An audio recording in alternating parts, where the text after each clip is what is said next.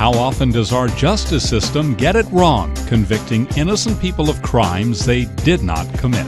A new project by the University of Michigan Law School and the Center for Wrongful Convictions at Northwestern University School of Law tries to answer that question. In the last 23 years, more than 2,000 people have been convicted of serious crimes and later exonerated, according to the National Registry of Exonerations. By far, the largest segment was almost 1,200 defendants falsely convicted because of large-scale patterns of police corruption, generally in drug and gun cases. Of the remaining 873 defendants exonerated, nearly half were wrongly convicted of murder, and of that group, 101 were sentenced to death. On average, it took more than 11 years for a conviction to be set aside. Why does the justice system get it wrong? In homicides, the biggest problem is perjury and false accusation, most often by supposed eyewitnesses. False convictions in adult rape cases are primarily based on mistakes by eyewitnesses, while false convictions in child sex abuse cases are often for fabricated crimes that never occurred. 2,000 exonerations may seem small in a nation with more than 2.3 million people behind bars, but there are far more false convictions than the report contains. Most false convictions are never formally challenged, and those convictions that are successfully overturned receive little or no attention from the media, according to the report's authors.